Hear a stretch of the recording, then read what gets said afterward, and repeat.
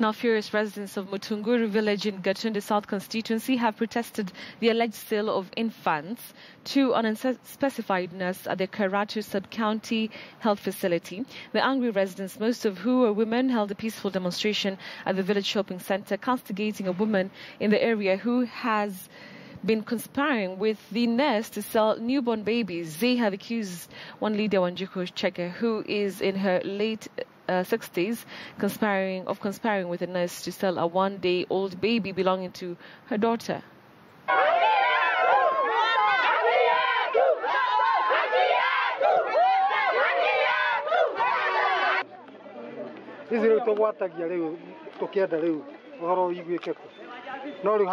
Alizaliwa ni kama siku moja imeisha.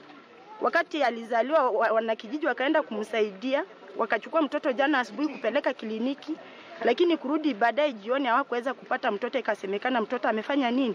Ameuzwa. Sasa tumeshangaa.